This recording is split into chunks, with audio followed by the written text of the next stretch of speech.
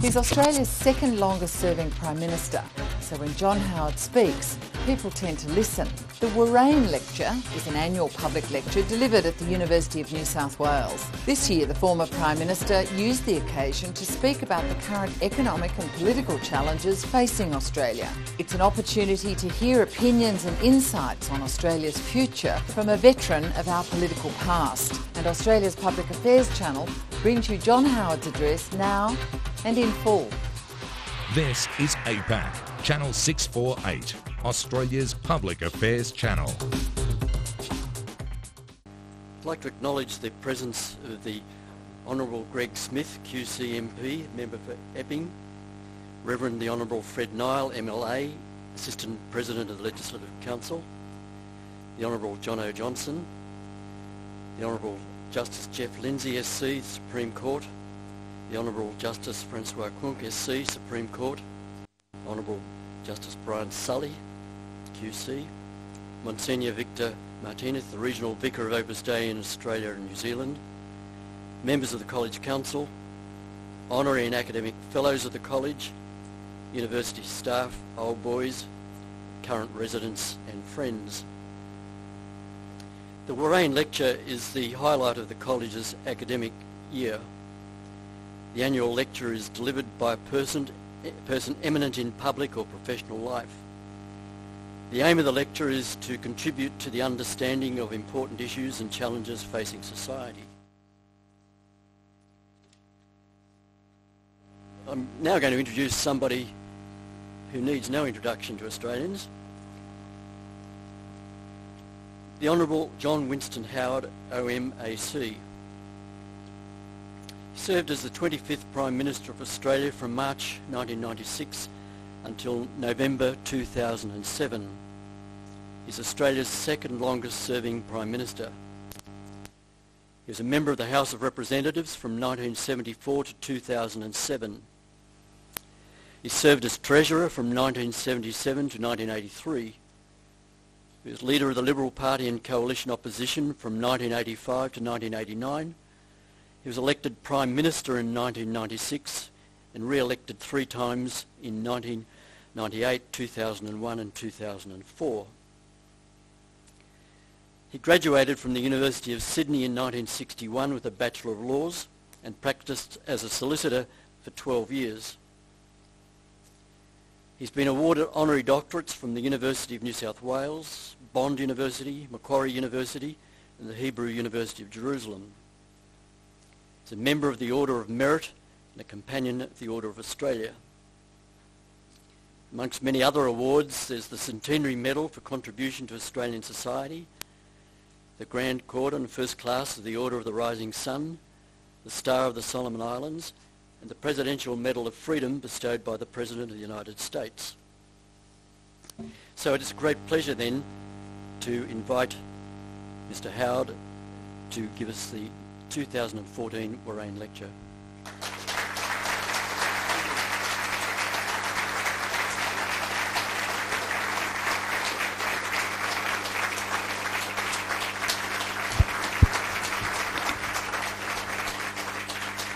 Well, thank you very, very much, Professor Shannon, Professor Fogarty, and I acknowledge also many other distinguished people here tonight, and I want to particularly acknowledge the presence of my former parliamentary colleague, Greg Smith. We shared common territory until the electors of Bennelong told me to go to other pastures. And can I say that I thought Greg Smith was an outstanding Attorney General for New South Wales. And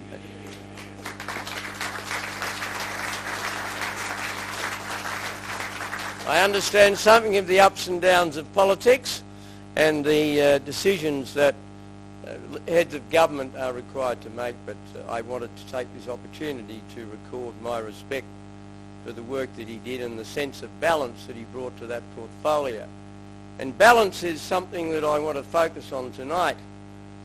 And I say that I've had the advantage of getting to know a little of the audience, having had dinner with a large number of the student body, and you can never, as a politician or a former politician, feel that you have fully conquered the art of understanding your audience.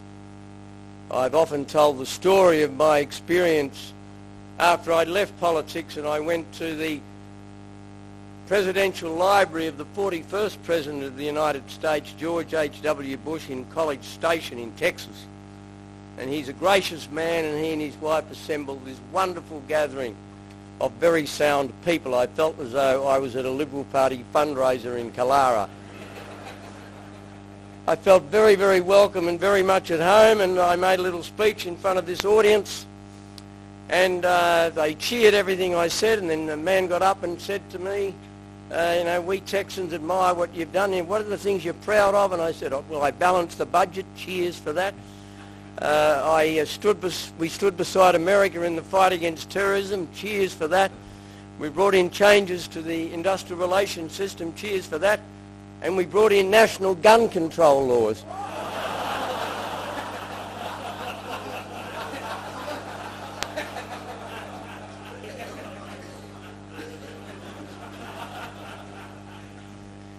Jeanette said to me afterwards, I thought after all those years you'd really, would have learnt. But I should tell you, after I made that comment, quite a number of the ladies present came up to me very quietly and said, we agree with you and we wish something could be done.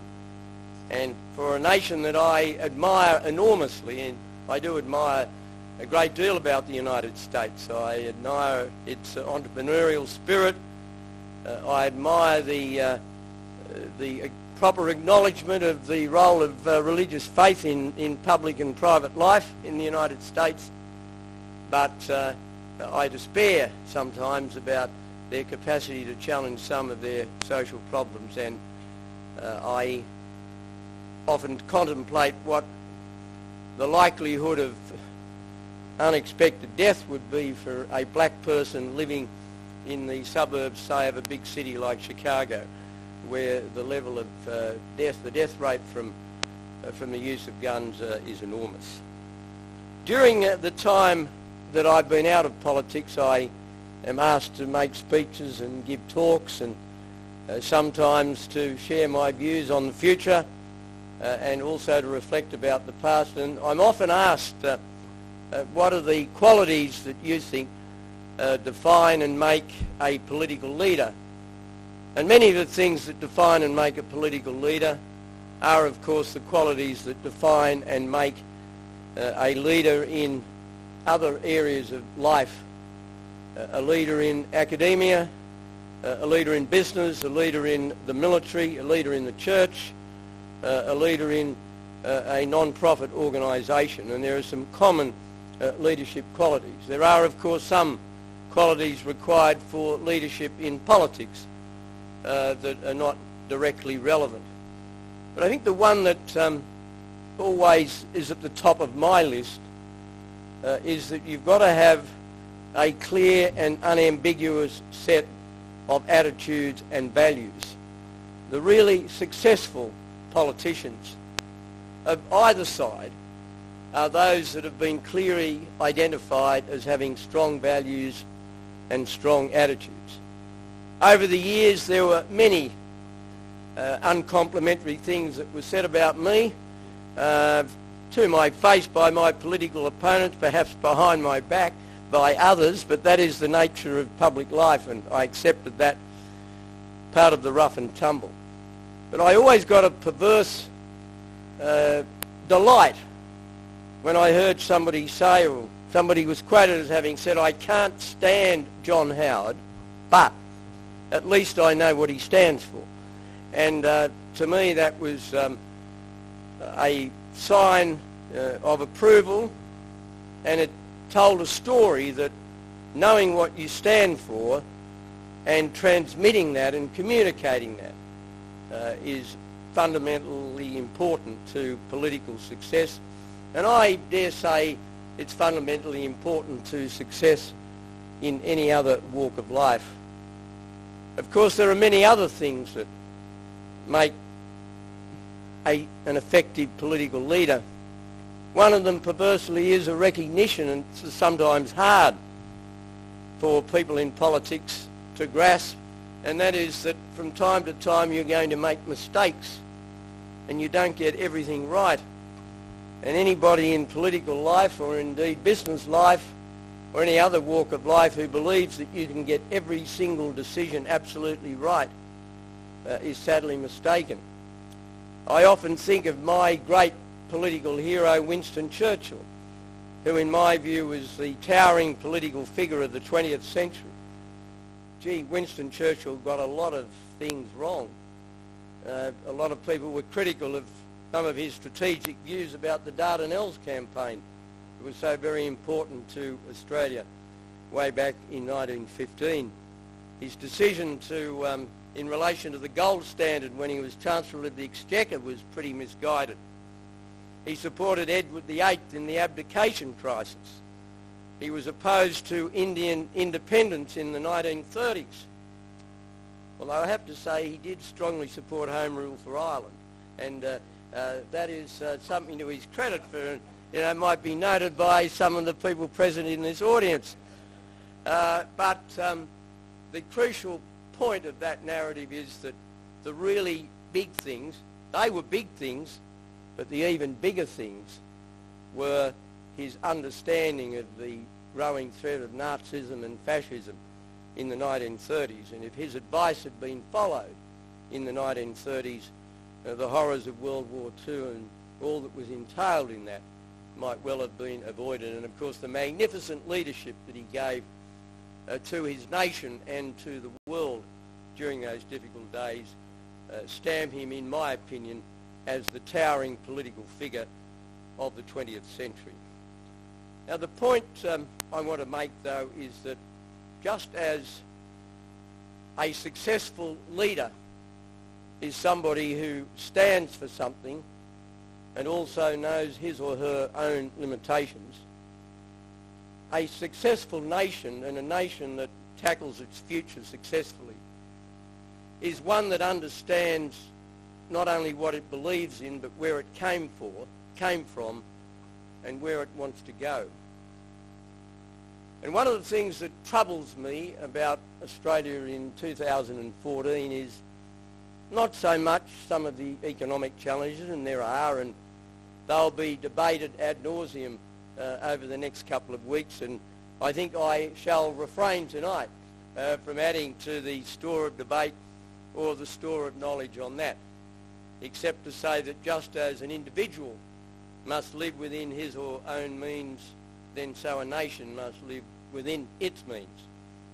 But I worry that sometimes in our haste to conform to contemporary notions of what the reaction of our country should be to a changing world, that we lose sight of the influences that have shaped us, and we lose sight of where we have come from. Some of you may be aware that 18 months ago I delivered a lecture in memory of Sir Paul Hasluck, the former Governor-General of Australia, in which I lamented decisions that have been taken by the various education ministers of Australia about the teaching of Australian history. I'm sorry to say that 18 months on, nothing much has changed.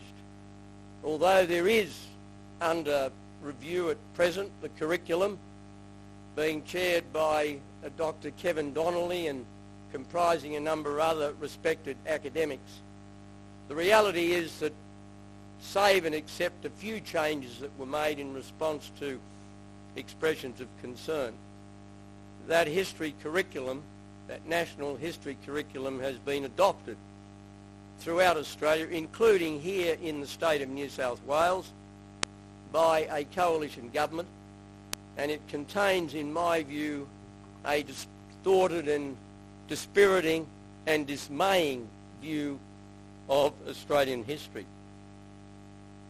To put that in context, we have to understand a number of fundamentals about this country. This country is a projection of Western civilization. We may be geographically located in the Asia-Pacific region, and that is to our enormous economic advantage. And that was demonstrated by the fact that we were able to sail through the global financial crisis relatively unaffected because of the enormous demand for the resources that Providence has given us by China most particularly, and Japan and Korea as well. But it doesn't alter the fact that we are culturally, historically, spiritually, and in every other way a Western nation. One's culture is not defined by ethnicity. One's culture is defined by one's history and one's experience and by one's values. And one of the things that I find depressing about the history curriculum is the extent to which the influences of Western civilization have been marginalised. The way in which the Judeo-Christian ethic, which has formed the moral wellspring of this country ever since its formation, has been effectively airbrushed from a proper understanding of this country's history. And the influence of British institutions on Australian life have been virtually obliterated from a proper study of history. And I say that very directly. You can't understand the Australian story unless you understand the British story. And that is not some old-fashioned sycophantic empire loyalist view. It's a statement of fact. We speak the English language. We live according to what could be loosely be called Anglo-Australian law. The great institutions of this country, the Parliament, the free press, the relatively civil political discourse, sometimes it doesn't seem too civil, but compared with what happens in many other countries, it's extremely civil.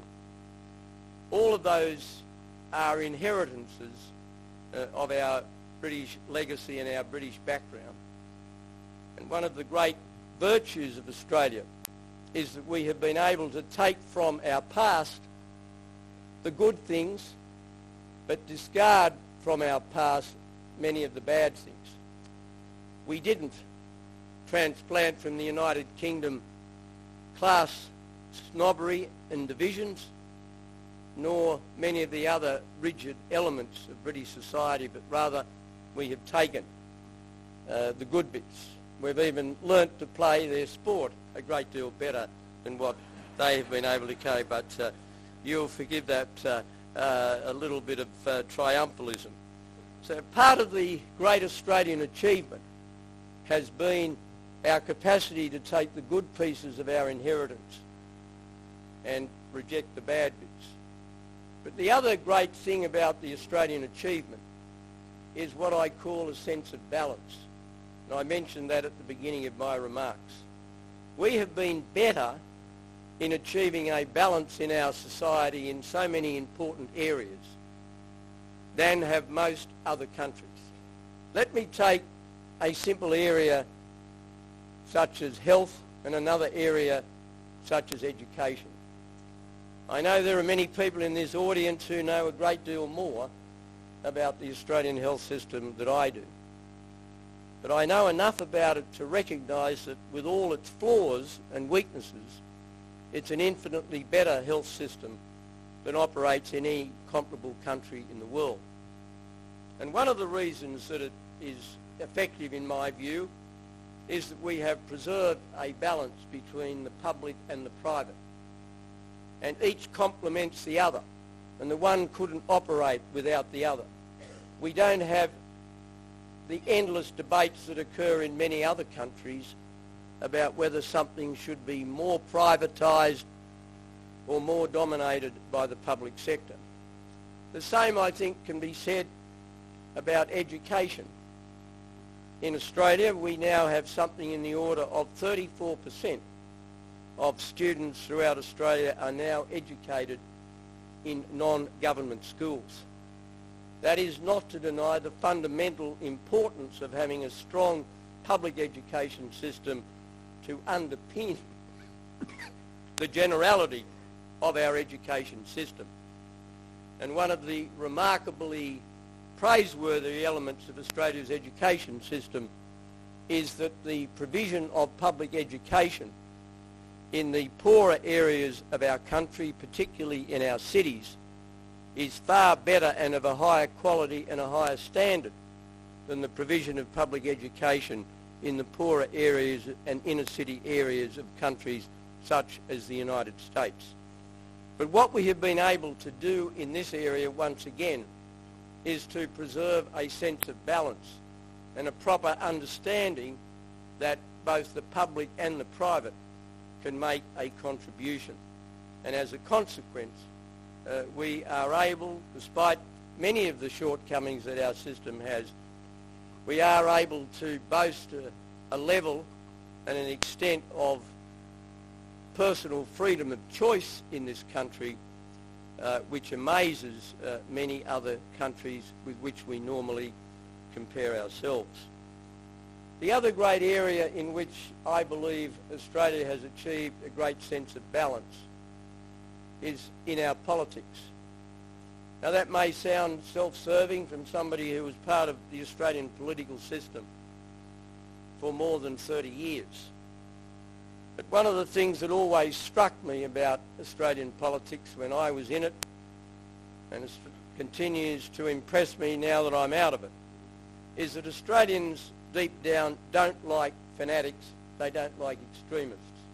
And in the end, they will reject them, whether they are extremists of the left or they're extremists of the right, they will reject them. We are a wake-up. We're cynical towards people who are too fanatical and too zealous and too extreme. It's, I suppose, part of our Celtic scepticism which gives us that quality, and it's a very commendable quality. And we have a far greater capacity to suss out people who are extremists than is the case with many other people.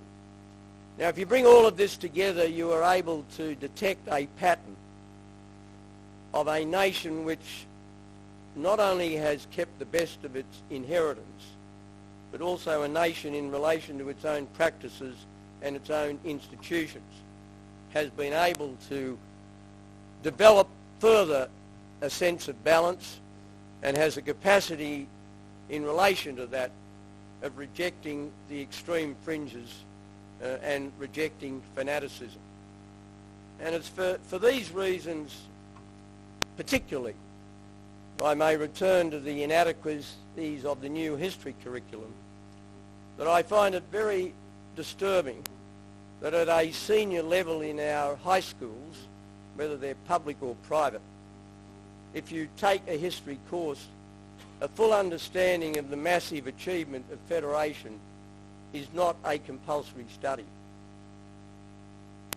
One of the extraordinary things I discovered about the curriculum was that one of the options in the senior years is to study 3 aspects of globalisation since 1945. Now that sounds terrific and relevant on the surface, and the 3 options given are 1, popular culture, number 2, environmental movements, and 3, mass migration. Now, mass migration obviously has been an important part of the world story since 1945.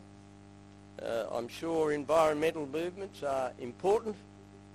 Popular culture, well, yes. But I would have thought, excuse me, the most important development, if you're looking at globalisation that's occurred since 1945, has been economic globalisation.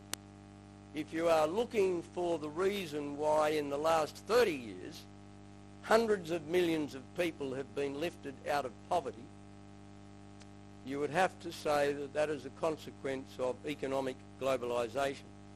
It's a consequence of the beneficial operation of competitive capitalism and free markets, particularly in Asia, which have lifted so many people out of poverty. And I find it quite extraordinary that, with due respects to both a talented entertainer and a talented group, I find it extraordinary that the designers of our curriculum should make the judgment that a study of, say, Kylie Minogue or ACDC is more important than a study of economic globalisation.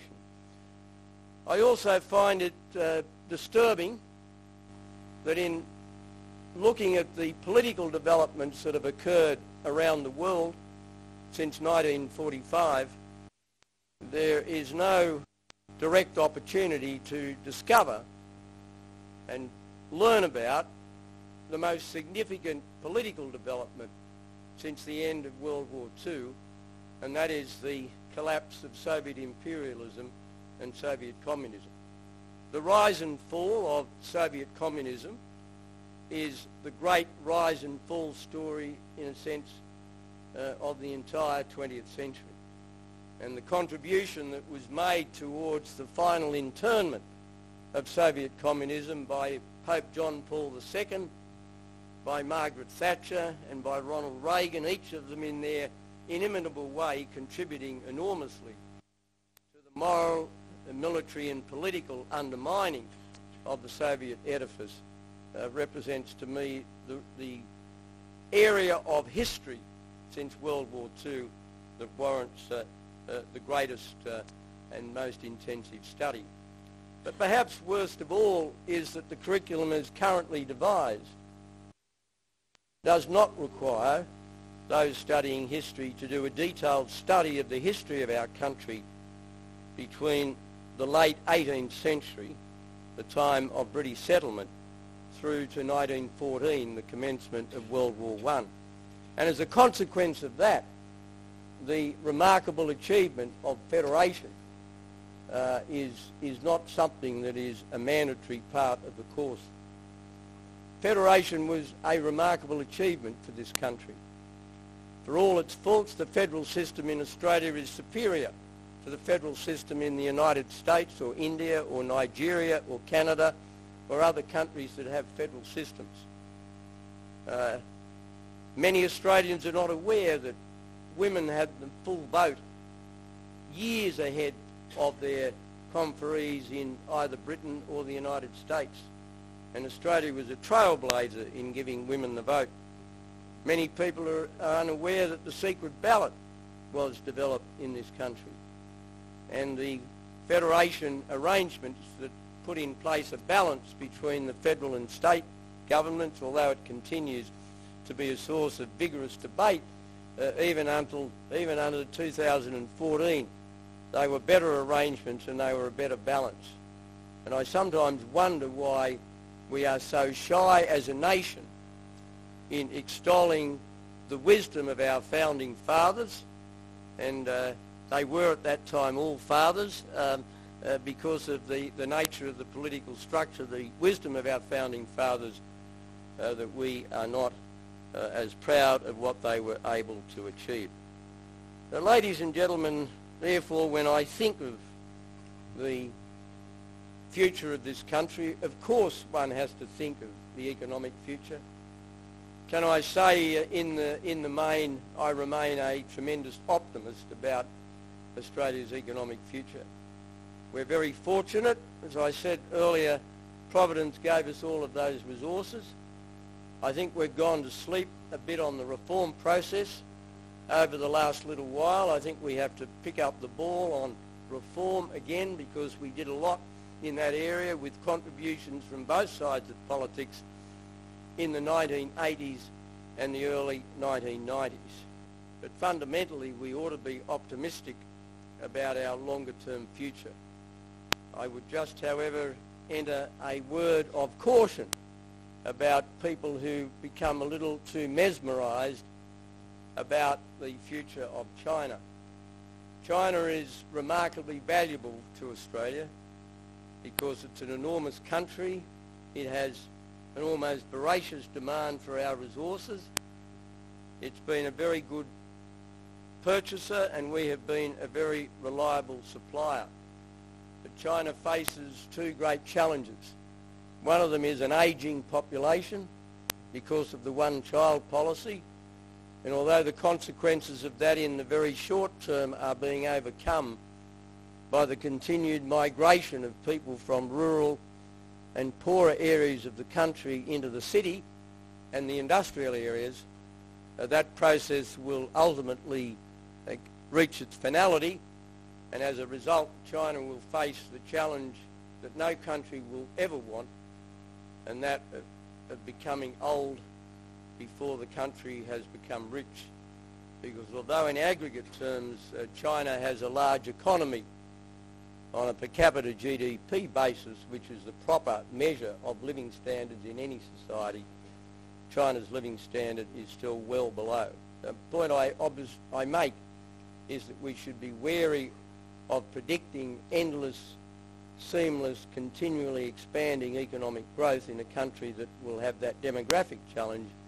And of course, like all countries that have transformed their economies, ultimately those who grow up in China taking relative affluence for granted are going to demand control over their political future. If you have gone from poverty to wealth in your lifetime, you might put up with being told how to run your life politically, but your children, you can be certain, won't, because they will start with the assumption of relative affluence. My friends, I welcome the opportunity of sharing some thoughts with you tonight.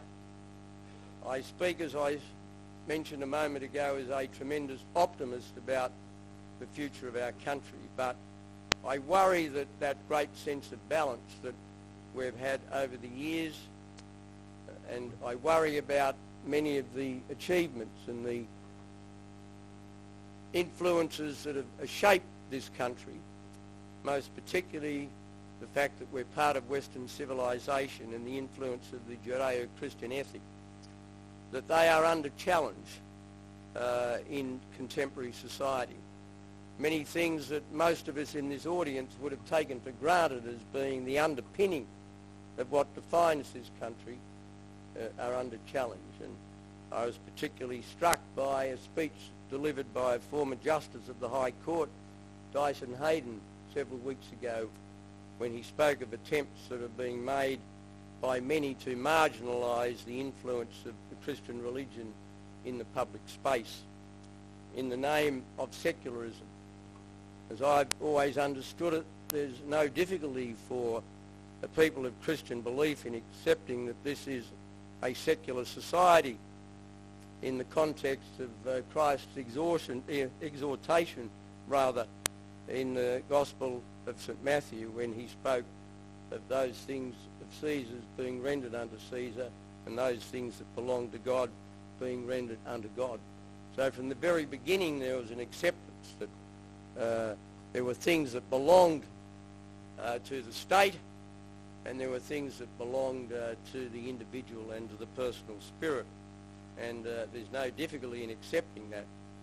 But in more contemporary times, attempts have been made in the name of Australia being a secular country not to just accept that balance, but rather to marginalise and to indicate as some kind of an aberration the influence of religion within our community. Now, these are issues that go beyond the normal parameters of economic and political debate, because they go to the character of the nation we are, they go to a proper understanding of our history, and they're also, fortunately, issues that can transcend the political divide, because these are issues that ought to be of concern and interest to men and women in this country, irrespective of their political beliefs. Can I finally say, my friends, thank you very much for inviting me here. I find this is my first visit to this college. I had many family members that attended this university. In fact, the majority of the members of my immediate family attended this university, and I've heard many good things about the college, but I really feel quite privileged to have been invited here tonight and to remark upon the tremendous good humour and optimism and sense of involvement that was evident at the dinner tonight. You seem to me to have a magnificent resident student body, and I can understand the continuing enthusiasm of so many of you who were previously residents of this college. Thank you very much.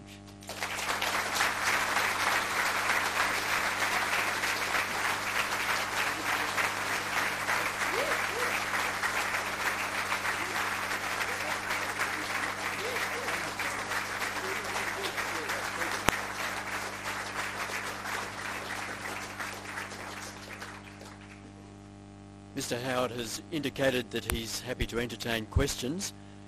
I won't moderate them. He's much more experienced in handling questioners than I am. So, is there a question? You can't interject, Fred, either.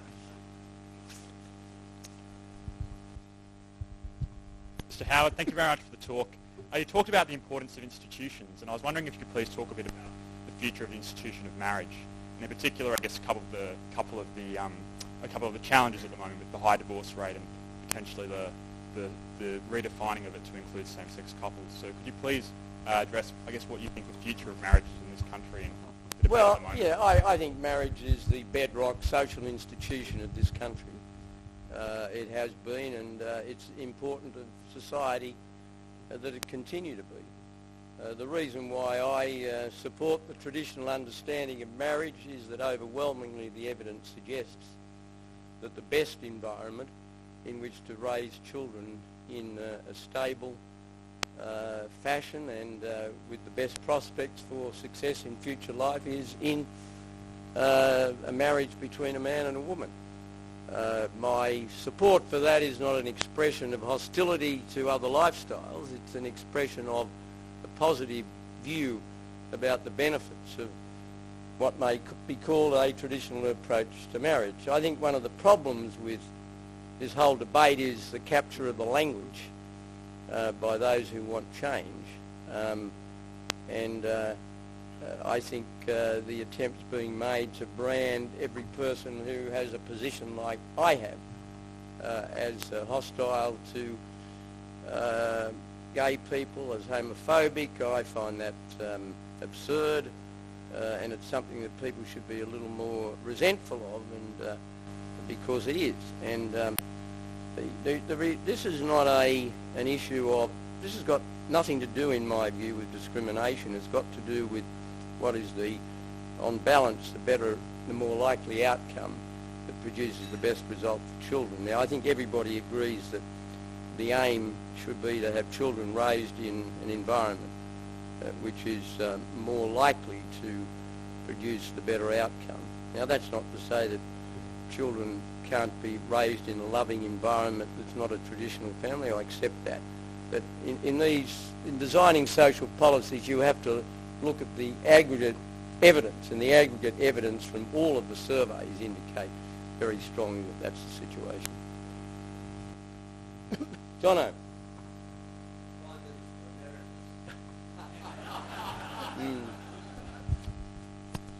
Could I offer my profound congratulations for your stand taken from the captain's call who holds the position of the present Prime Minister on imperial honours.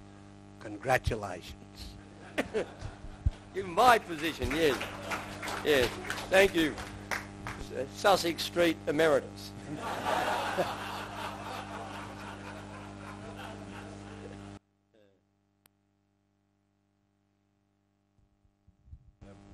Mr. Howard, 30 years ago I asked you a question which I regretted at the time, but perhaps I won't regret this one. George Brandis wants to amend Section 18C of the Anti-Discrimination Act. What are your views in terms of balance in relation to the amendments that he wants to make in respect of Section 18C? I broadly support him. I'm not completely settled about the final wording of it. I think the 18C, when it was brought in, the coalition was in opposition and we voted against it. We didn't amend it when we were in government because for the first 8 years we had no chance of getting any amendment through the Senate, and by the time we had the numbers in the Senate we were preoccupied with other things, and it didn't seem to be an issue. The Bolt case revealed the weakness of it, and I hold very much to the view that if there is no instinct for tolerance, trying to legislate to make people to be nice, as distinct from legislating to prohibit incitement to violence or hatred, which I support legislation that prohibits incitement to violence or hatred. But once you get into the area of just bruised feelings, I do think a law such as the one that we're dealing with has gone too far. Now, how it finally settles down, we'll have to wait and see. But I broadly share the views that have been expressed by Tony Abbott and Brandis and others, but just exactly what language you use is another matter.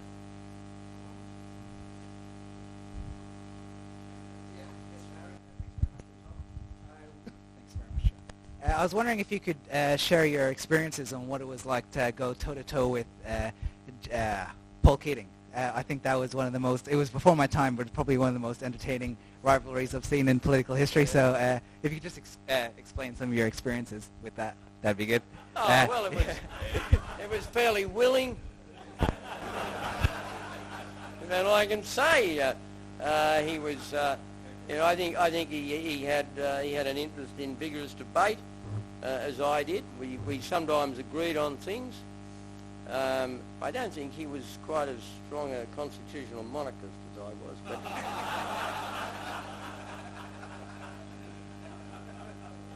and he barracked for the Bulldogs too, and I barracked for the Dragons. He was the night I won the election against him in '96. I said that he'd been a great warrior in the Labor Party cause, and he had been.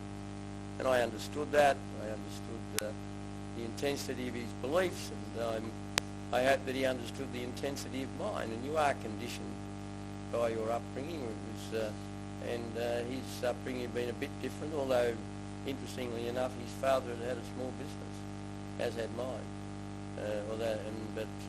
His family influences were Labor. Mine were, I can assure you, overwhelmingly orthodox liberal of the late 1940s, early 1950s variety. But I bear him absolutely no animosity of any kind.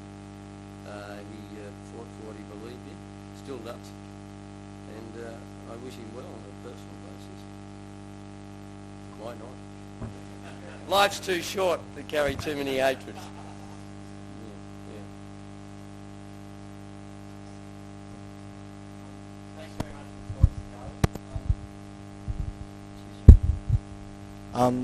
I graduated from high school in 2008, so I was raised under your government, essentially. I don't remember an earlier Prime Minister than you.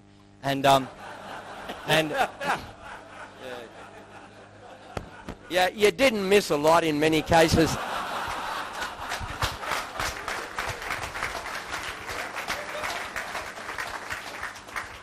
Mr. Howard, when I graduated, I'm sorry to say, and I think actually a lot of the graduates here who finished school recently will agree with me as well, I graduated with almost a hatred of Australian history, unfortunately. But I'm saying this because post-school, I went on to study history and arts, and I graduated from that with honours in Australian history. So right now I'm studying to become an educator, a history teacher, postgraduate at UNSW, and I'm afraid I think you've been a little bit unfair with the curriculum, but my understanding of the Australian history curriculum is that Australian history is taught throughout stages 1, 2 and 3, with stages 4 and 5 being from Year 7 onwards, opportunities in both of those for the teaching of Australian history. But like you said, there's no emphasis on it in stages 4 and 5. I'll agree with you there. But the focus more in these later stages are on historical skills. So my question is, surely it's more important to teach this sort of inquisitive thinking than so that people can form their own love of Australian history, just as I did after school. Can I get your thoughts on that? Well, my thoughts on that are that unless you understand what happened, you know what happened, you can't apply any analytical skills to it. I mean, the weakness of what I might loosely call the modern approach to the teaching of history is that it focuses on issues rather than on things that happened. Now, you can argue that history has got to be more than a recitation of dates and the chronological sequence of events, and I accept that. But so often the teaching of history now devolves into the study of the rights and wrongs of individual issues in relation to individual issues without a proper understanding of what actually occurred. I mean, I've looked at the curriculum in relation to human rights. Now, the starting point appears to be the United Nations Declaration of Human Rights. Now, in my view, that's not the starting point of human rights. I would have thought the illustrations of, the blows struck for human rights, the abolition of slavery. And I can't think of anything in human history that, on a continuing basis, which is in a greater denial of human rights than slavery. And I would have thought that the efforts of people like Wilberforce and others to abolish slavery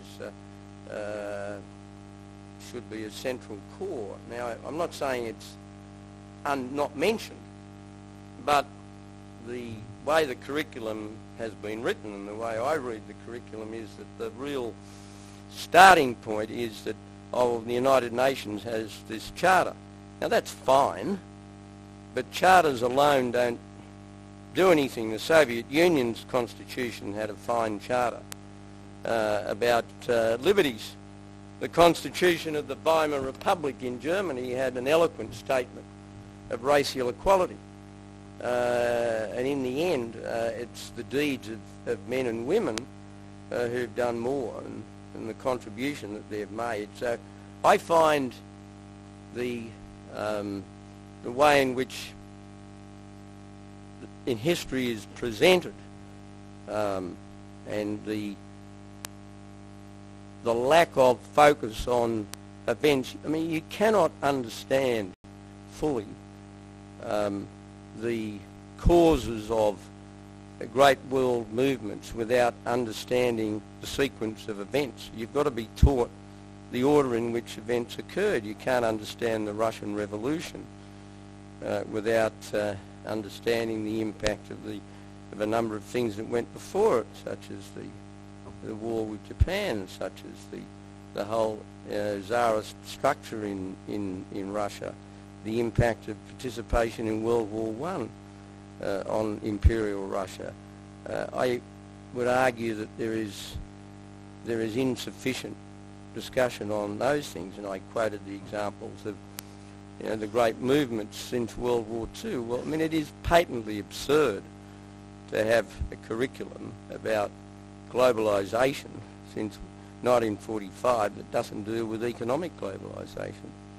It's the fundamental achievement of globalisation. It's the thing that's lifted people out of poverty.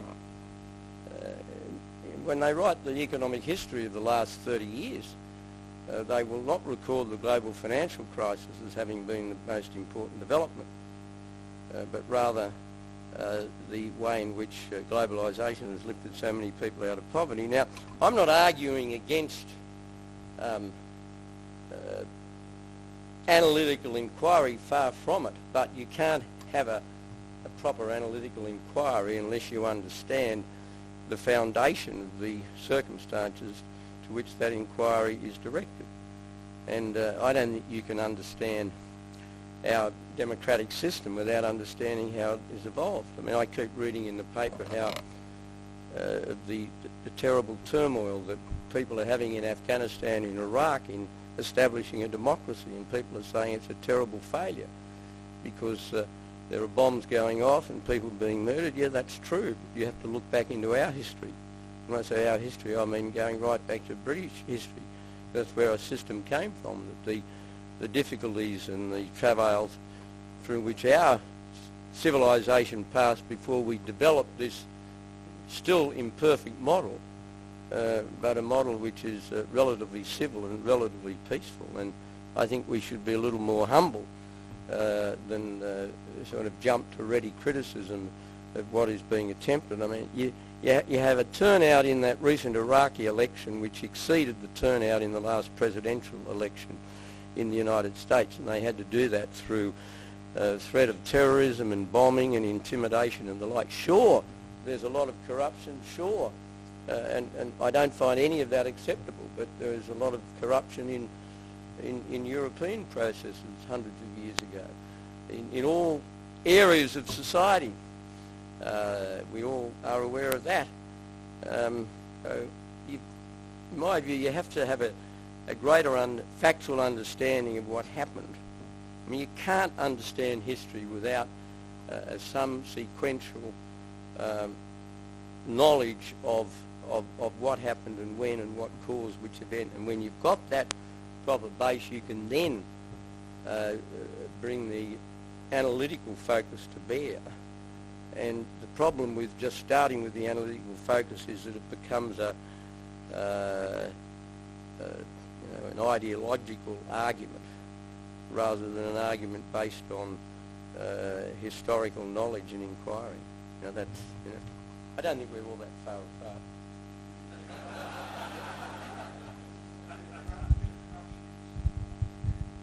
Yes. It's true. Good evening, Mr. Howard. Thank you for your remarks so far tonight. Mr. Howard, recently you mentioned in an interview that the most important thing in your life was becoming a parent and raising 3 children. A task, no doubt, very difficult for someone practicing politics at the highest level. No doubt hard for anyone. My question is, how did you achieve the balance of remaining an active and involved parent while leading a nation? Well, I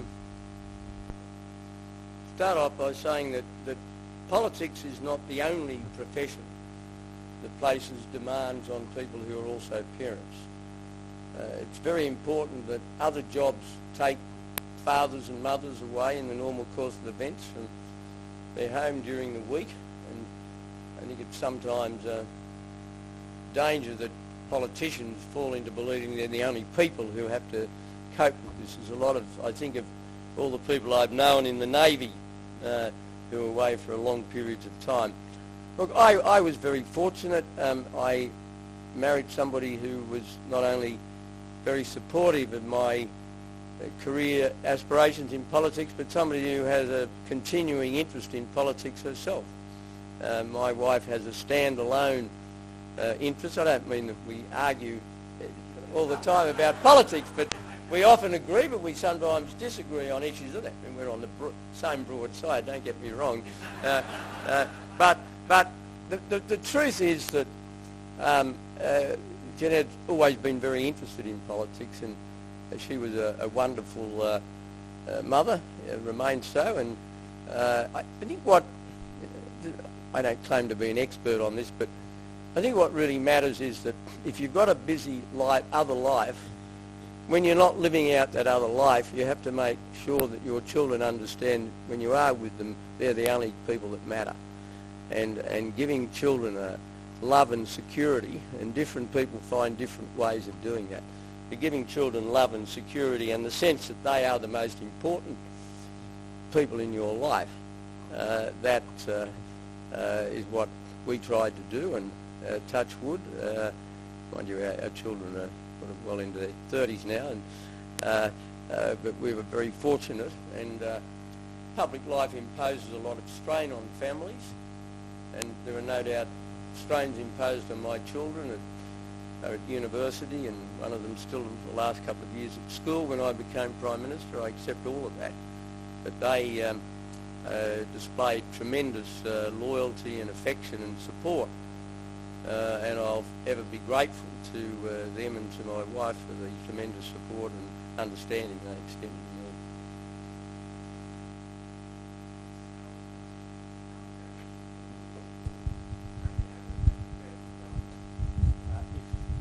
Mr. Abbott introduces a deficit tax in next week's budget. Well, I don't know what is in the budget. I don't.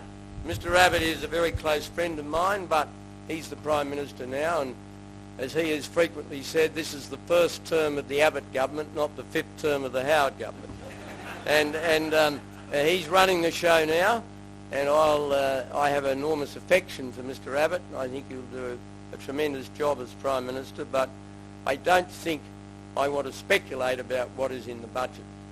I really don't, because there has been a lot of speculation, a great deal of speculation, and I would rather decline the invitation to speculate about the speculation. If I can do that.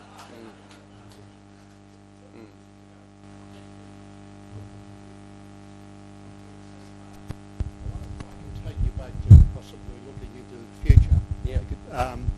Could you give us your thoughts on where you see manufacturing going in this country?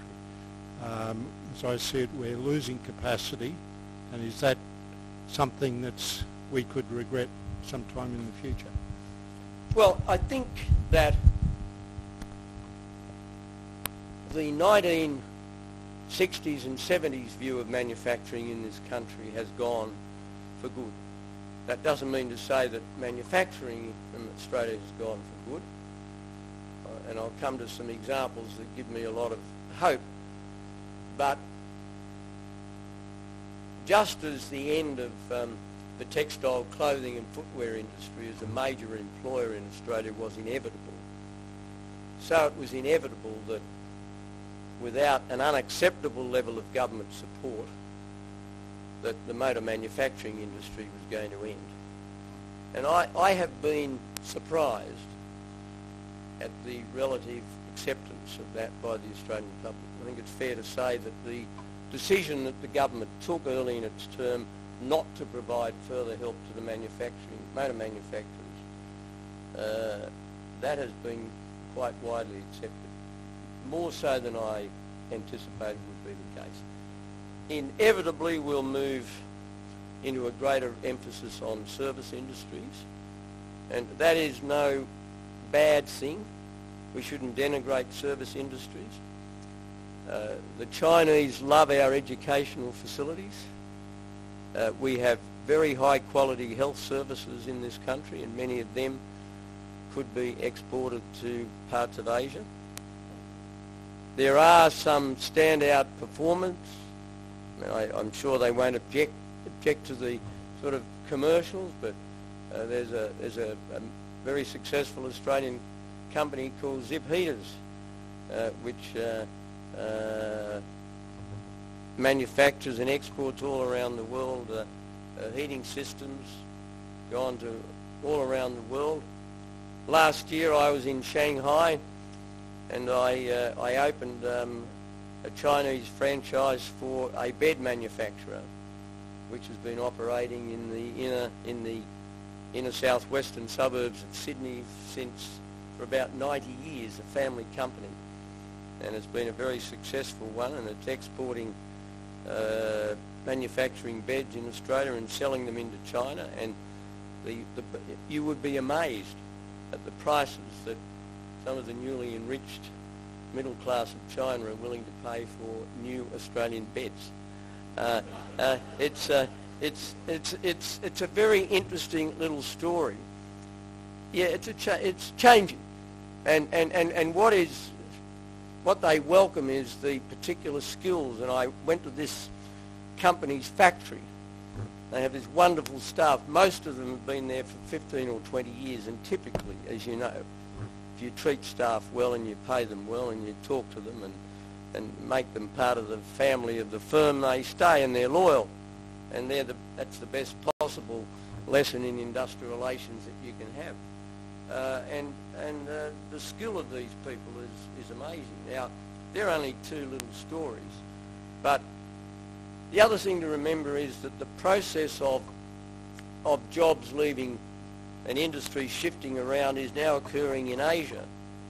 Jobs are being lost in parts of China and Taiwan to countries like Bangladesh, because the wage levels in Bangladesh are lower than what they are. I mean, deplorably low, and obviously they have terrible safety standards in Bangladesh, just as there are some very bad safety standards in mines in China. I wouldn't like to be a Chinese miner. It's a pretty hazardous operation, but this is happening, and you have to recognise that just as jobs go, but in the end, domestic costs are very important. And a good illustration of this is the way in which some manufacturing jobs are now returning to the United States from parts of Asia, because the way in which the Americans have used shale to produce oil and gas and to lessen for the rest of the world, including in time Australia, the way in which they've done that, they've reduced their energy costs. And energy costs are a major component of manufacturing costs. And as a result of that, some jobs that left America and went to China are now coming back. And it's an object reminder that you've got to have your cost structure. And however you do it, it's not just wages. And right at the moment, wages in Australia are not rising at a rapid rate. If you look at the figures, wages in Australia are quite contained. But there are other elements of that bear upon the cost of employing people, not just the straight wage. But domestic costs are tremendously important to the competitiveness of any industry. Conscious of the time, Justice Corker's had his hand up a few times, so that'll be the last question. Mr. Howard, I want to move the perspective to the international. You mentioned that in your opinion the rise and fall of Soviet communism was the great historical narrative of the 20th century. The collapse of a system like that has far-reaching consequences, and it seems at the moment we are seeing the working out of some of those consequences in the Ukraine. My question is, what do you perceive of the current situation in Russia, and how should the West respond to what's happening in the Ukraine? I'd start by saying that one can draw a straight line from the Tsars through to Vladimir Putin. Straight line. There used to be an expression, the Tsar of Russia was called the Tsar of all the Russians, and I sort of think of that expression when I think of Vladimir Putin. There's a straight line, and the Russian expansionism is underpinning what he's doing. What will happen in the Ukraine? I think Russia is trying bit by bit to gobble the place up. I think we have to understand the historical parallels but not overdo them. Many people have automatically said, well, what he did with Crimea was similar to what Hitler did with the Sudetenland area of Czechoslovakia. Now there's a theoretical historical comparison, but I don't think the circumstances are the same. I don't think Putin is wanting to have a war and wanting to gobble up a large number of countries in Eastern Europe. But there's no doubt in the world that what he is doing is popular in Russia. No doubt in the world. And that's one of the reasons why he's doing it. How can the West react? Well, it's a very difficult challenge for the West. There's no stomach for any kind of military action, and I don't think there should be. There's certainly no stomach in the United States for military action. I do think the relatively passive posture that the Americans have adopted in the last few years has probably emboldened Putin to believe that he could get away with it. I think they'll continue to put pressure on those parts of the Ukraine which are pro-Russian. And when you see these things happening, you think how blessed we are that we're not a landlocked country. The whole history of Europe has been neighbouring countries exchanging bits of territory with each other over a long period of time, and that is basically what has happened with the Ukraine. You've got part of it which is very pro-Russian, you've got part of it which is very pro-European. The situation is weakened, in the Western position is weakened by the economic weakness of many European countries. I think the energy policies of some of the West European countries have encouraged the Russians to believe they can extract enormous leverage from the gas they supply to the rest of Europe. I can't for the life of me understand why the Germans have walked away from nuclear power. I can't understand why the Germans have adopted energy policies which in the long run are going to be quite damaging to their economy. And their economy, until recently, has been the strongest in Europe. I'm puzzled by European energy policies, and I think some of them have given the Russians a belief that they can use energy as a lever that perhaps in other circumstances they wouldn't have been able to do. So I don't have a clear solution because there isn't one, and it requires a combination of good diplomacy plus more sensible domestic economic policies and certainly more pragmatic, realistic energy policies. I just am amazed at the reaction of so many European countries, particularly Germany, to energy policies and energy issues. I know the nuclear disaster in Japan had a big effect on the world, but the French get 70 to 80% of their electricity from nuclear power. And I'm of the view that nuclear power is part of the long-term energy environmental equation. It's a very clean source of energy, and every scientific survey I've read indicates that coal fire energy or nuclear to produce baseload power. You can't produce baseload power from windmills and solar, and I just can't understand the approach that some of the European countries have taken, and this applies not only to nuclear power but also to the extraction of oil and gas from shale, because the potential for that is enormous. So it's difficult, but Putin is behaving like the Tsar, Lenin, Stalin. The Russian expansionism is no different. You get a straight line from Tsar Alexander, Nicholas, right through to Tsar Vladimir.